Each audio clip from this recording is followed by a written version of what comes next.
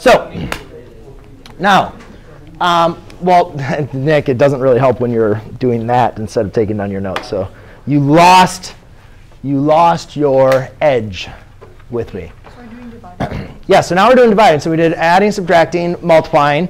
And now I'm going to give you an example of dividing. Now, ladies and gentlemen, dividing by imaginary numbers, if you guys think about this conceptually, that doesn't really make sense. Trying to say, how many times does a number that doesn't even exist divide into something, right?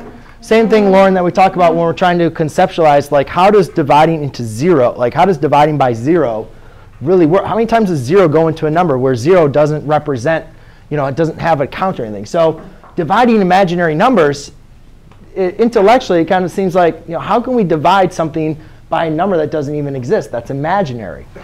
Well, the point is we can't divide by imaginary numbers. The best we can do is simplify the division with an imaginary number. So what I need to do is I need to get rid of this imaginary number. Now, what was the easiest thing I could multiply by to get to, if you guys remember your I squared, I cubed, I to the fourth. If I multiplied I by something, how could I get it to be a number? What could I multiply my I by? Here, let me put it this way. What if I multiplied I? What if I multiplied by I on the bottom? What would I have on the bottom? That's a 2. 3i squared.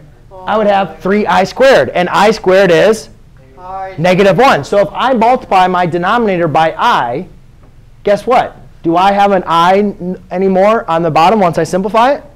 No. However, you guys have to make sure you understand equivalent fractions. Whatever you do in the denominator, you have to do in the numerator to produce the same fraction. And let me give you an example. Again, this is just a random example. If I gave you guys 1/2, as long as you multiply the top and the bottom by the same number, you produce equivalent equations. If I multiply by 3/3, I get 3/6. Is 1/2 the same as 3/6? Yeah. Yes.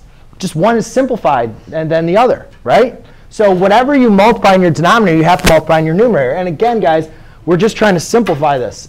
2 times I is 2i.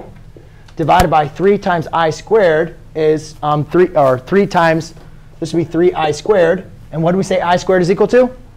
-1. -1 times 3 is? -3. Done. That's it.